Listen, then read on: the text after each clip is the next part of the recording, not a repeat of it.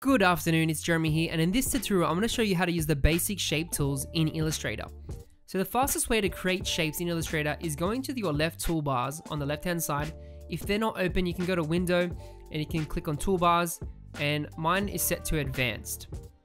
Once you do that, you want to go about 5 icons down to the rectangle tool. If I left click once on this tool, then it's going to select the rectangle tool, and then I can left click and drag with my mouse onto the artboard.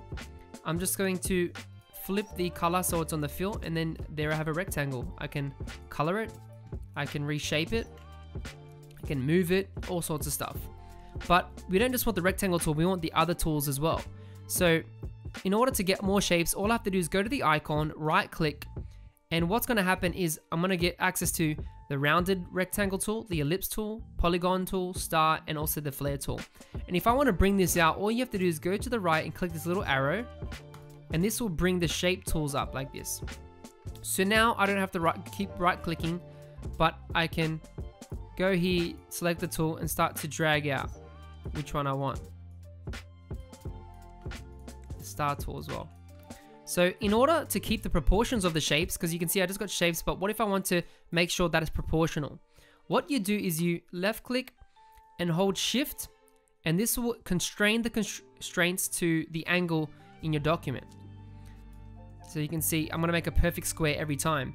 If I want to scale it from the center point, you hold shift, click and drag, and hold option or alt.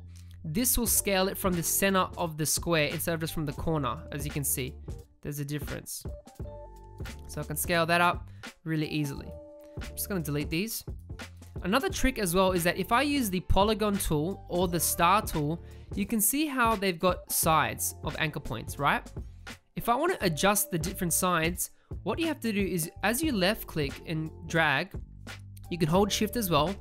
When you press the up or down arrow keys, it's going to increase the sides. If you press up, if you press down, it will decrease the sides. And then I'll have a triangle. And that works for the star tool as well. So I can have the stars if I want like a big star, or maybe the Star of David. You know, I can have that. Or if I want less, I press down or up on the keyboard. So the down and up arrow keys will increase or decrease. And then in the end, it will just be a triangle. So that's the basics of, using shapes and creating shapes in Illustrator. And also, if you want to edit them, I can just select the corner and I can reshape it the way I want.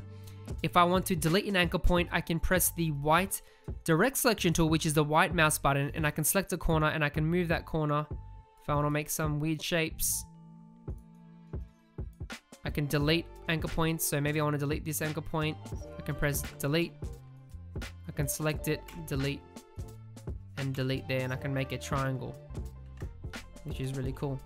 So that's the basics of using the shape tools in Illustrator. I hope you found this useful for those beginners out there, and remember to subscribe and like this video for more content every week. I really appreciate it, and I'll see you in the next tutorial.